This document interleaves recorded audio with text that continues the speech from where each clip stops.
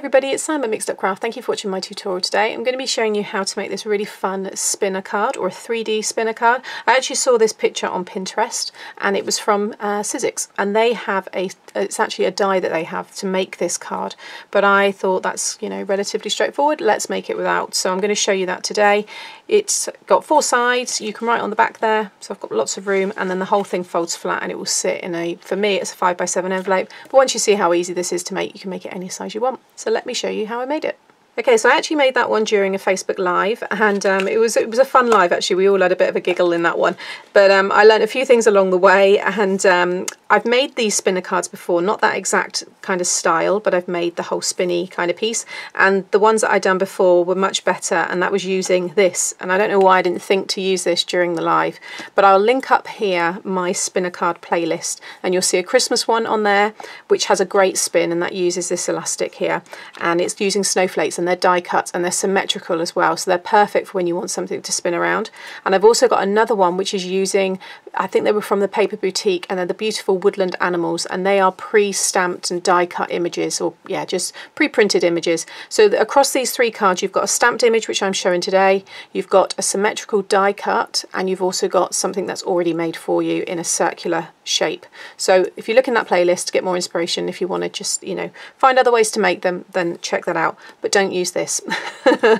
Okay, because all it will do is it doesn't wrap, because it's already twisted. You're basically untwisting the bottom, twisting the top, and it's not really what you want to use. So I've used today this for the Lover stamps, and it's the Hogs and Kisses. It's such a fun stamp set. The images are just so cute, and I've already gone and done all of those. I'm using the Sizzix circle dies here today, so we'll go through them in a minute. And then you wouldn't have seen this during the live, but I just love this sentiment. Oh my God, you are another year older. Happy birthday, or OMG. And it's this one here, and this is from the Woodware Clear Magic, and it's called It's the Little Things. And then the papers I've used today, because these are now back in stock, and it's my party paper pad. So I'll link all of this as always below, because I know there's a few of you that wanted to get your hands on this one because you missed out when they sold out. And I've used this one, the stripe and the polka dot. So I am using all of those same kind of colours today, and I've actually done a lot of it because it's very easy for me to just talk you through and show you. So you'll need 4 pieces of coloured cardstock, so I'm using this orange today, for me that are 5x7, but if you want to do, you know, a 6x6, then you'll have 4 pieces of 6x6. Whatever card size you want 4 pieces of that. Okay, so you're going to score this side at 2.5, and then flip it over, and then stick your pattern paper down. So the pattern paper here is 2.25 by 6 3/4. You'll want 6 pieces of pattern altogether. I have different patterns. You might want yours all the same, and then you'll want 2 in that same size in white. So I've stuck them all down. Okay, now don't burnish it and fold and burnish it yet, because we're going to die cut these next. So I'm just going to remove that, and I'm using these circle dies here. I really like these ones I explained during the live, because I like that the cut line is that inner circle. It literally is right up to the edge, so it's really easy to measure, it's easy to line up. So I'm going to show you what I did. Now this one here measures, or maybe it was the next size up I used. Yeah, I think it was actually. Let me just check. Yeah, it was that one. Just pop that one back in there. So this one here was 3 3/8 of an inch diameter, something around that. You can have any size you want really, so if you want to do a square you can do that, or a rectangle. So this is the one that I'm going to have at the front. So I'm going to lay my die over the top here. Now you do want to make sure that you don't go too large with your aperture, because you're going to weaken the sides. You do stick them onto another piece, and I've used the Collall, so this is solid, really strong. But just take that into account. If you don't have Collall glue, maybe the cardstock you're using might be, you know, quite weak, I guess. So just, I wouldn't go too close to the edge. Just give yourself a nice amount. So I've got about, I think we said it was just under, it was about 3/4 of an inch. Yeah, it's just under 3/4 of an inch, kind of. Yeah, it's more 5/8, but something like that anyway. And I think that's what I ended up having as my, because I remember now, 5/8 of an inch each side, and I came down about an inch. But that's if you're using this size die, and that's if you want it in this kind of, you know, style. You could have yours here. You might want yours at the bottom. You know, it's entirely up to you how you do this. But I'm going to come down about an inch, so there, and then it was about that 5/8 of an inch on each side, so there and there. I'm happy with that, and I'm going to pop my tape in here and make sure I stick it on the inside, because then if it does rip anything, at least it's going to rip that circle that you don't need to keep. Now I'm going to run this through my die machine, and I'm going to do that on all of these pieces as well. So once I've done this one, I'm going to pop it over this one and just draw around the circle with pencil, and then line up the die again and then run it through the die machine. And that way you're going to make sure that they all, you know, are in the same place, so that when we go to put them together, all your circles are going to join, you know, and sit nicely together. So I'm just going to speed this part up and run this through. Also, just put a bit of copy paper on the top there, because you will, you know, any markings and impressions on your plate, they will transfer onto the copy paper and not onto your nice pattern paper that you have here. So I'm just going to get them all done.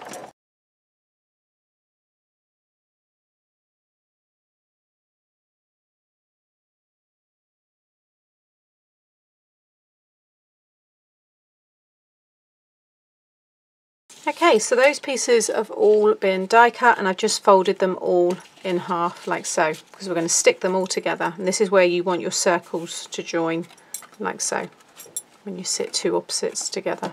Okay. Before we do that, we want to make our little kind of dangle or spinny piece. Either way looks nice. So I've already gone and coloured all of these images, and then here I have stamped this one as normal, coloured it in. Then I stamped this one using the reverse stamping technique. So I'll link the video for the YouTube live, for the Facebook live below, but also I'll link up here the double wiper card where I actually show you how to do the reverse image stamping. So now I can stick those back to back, and when they spin, it's the same image. Okay, because this isn't a symmetrical image, I couldn't just stamp it twice and then just stick them together. That's why if you want something a bit easier, then check out the playlist that I've linked up here as well, which will have the snowflake, because it's a symmetrical snowflake. So I just die cut two of them, put string in the middle, and it was good to go. This way does take a little bit longer, but the effect is really nice. So now I'm going to use my stretchy cord. Now I've got two here. I've got 0.5mm and I've got the 0.8. So I'm going to use the thicker one, and I think it was this one that I used during that Christmas one. So I'm just going to cut enough that's, you know, longer than the length of the card. So in my case, 7 inches. So, and I'm going to stretch it a little bit, not too much, but I will pull it a little bit. Now I've got my hot glue gun on, and I've had it on just a few minutes because I don't want it piping hot, because I don't want to run the risk of it actually melting this. But what I'm going to do first of all is I actually light these together using some foam, because there was a little bit of dimension from the glue, and in that case that string is actually quite thick. So it just, I feel it looks quite nice if you have it with some foam pads in between the two. So you'll see here there's just some foam in between there. All right, but you want to decide how you want your, you know, your spinner element, your dangle, whatever you want it to be, how you want it to sit. And I liked mine where it came through kind of the ear and then came out the bottom of the stomach there. So you can see, you know, he's flying slightly angled rather than straight like this. So I'm going to go for that again, and I'm just going to pop my hot glue again just down there, nice green sparkly glue here, and then I'm just going to turn that over and just sit that one there. So it's not so hot that it's going to melt it, but it will just all kind of dry and set and melt together anyway if it did. So don't pull it at this point, just let it kind of, you know, cool down, and then that will be, you know, good to go. And now I'm going to just lay down some foam pads around it so it just kind of all levels off then. And that way you won't get any kind of, like, you know, line through your image or anything. You're not going to see, you know, that there was string through it. And using the clear as well will give it the look that it's, you know, whatever you have spinning is also kind of flying or floating, because you won't really see the string. So I'm just going to take all the backing off of that. And now I can just stick this one right over the back here. So I'm just going to line it all up like so. So you can see exactly how I done that just on the Facebook Live in the description box, where I'll link it. Now I want to stick this on my, you know, my front one first. So I'm going to, you don't have to do it this way, but this is just how I done it. So I'm going to flip this one over, and then I want to make sure that the perfect image, the more crisper one, because your reverse images will tend to be just not as crisp just because of the way that you do it, but they still look great. But I'm going to have it that way because that's when, once it stops spinning, that's how I want it to naturally kind of then sit. So I'm not going to stretch anything yet. I'm just going to run a little bit of glue just there, and I'm just going to sit this one just in there.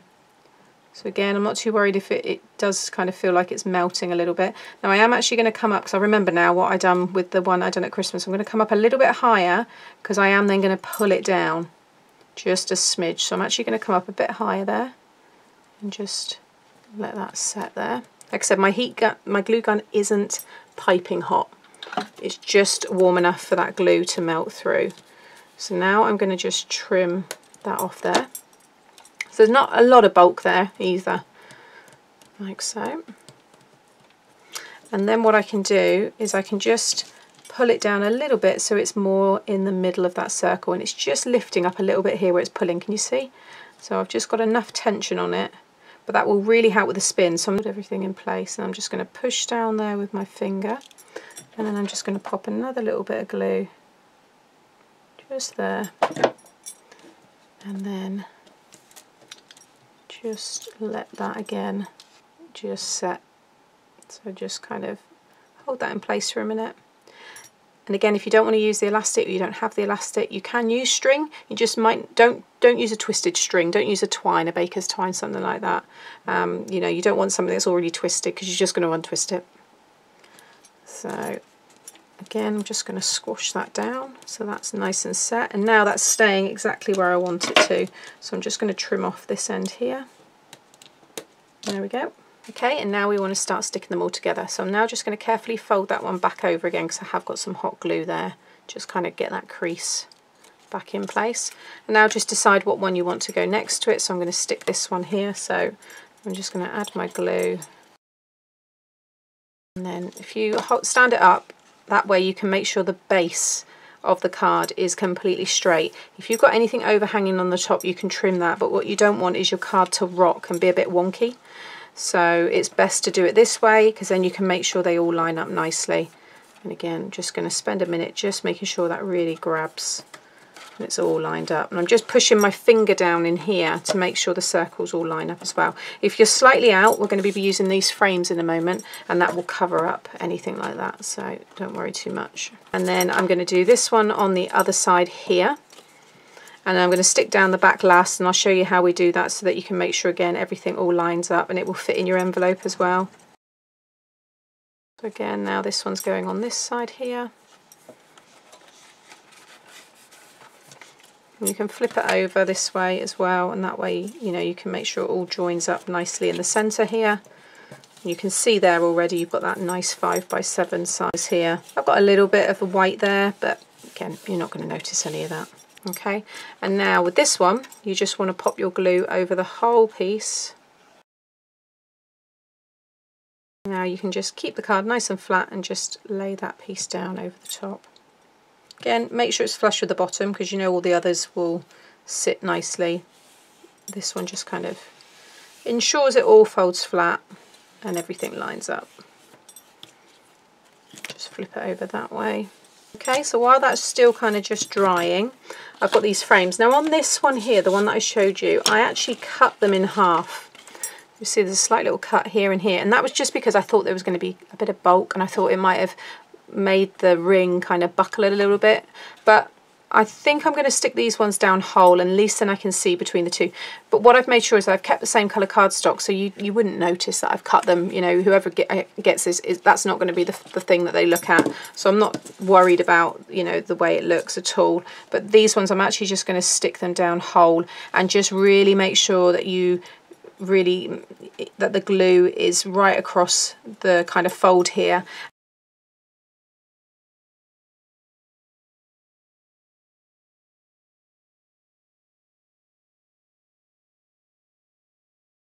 Okay, and then again, just carefully fold the frames. I mean, if you've done all this in pattern paper to start with, then you won't probably be doing a lot of these bits, but now that's how it will be. You will then wind it up, so depending on which way you want it to spin, so I'm going to wind it up. And I can see it's starting to get taut, and I can see all that twisted elastic. It will then be in the envelope, and then when they take it out, you get that really nice spin. And that's what we wanted with that one. But that one is more of a dangle.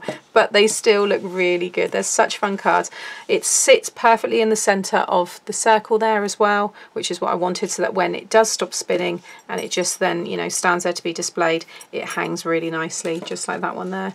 I think they look really, really good. They're so much fun. They're relatively easy to make as well. You know, if you do just want to do the pattern paper in a die, then it's going to be much, much quicker, because you won't be kind of having to worry about lining things up, and you won't have to do like maybe the frames and things like that. But either way you decide to do it, they will look fantastic. So yeah, that's everything for me today. I'll link here now, as you'll see 2 other spinner cards. So they're the ones that I've been speaking about in the tutorial. So if you click on any of them, the snowflake one or the one with the, I think it's the fox, it's a really cute fox. Either of those, they're really fun and nice ones to follow. And if you haven't already, just click on my face there and subscribe. It would be much appreciated, and then you'll get to see all the other fun tutorials that I share. So thanks for watching, and I'll be back again soon. Bye.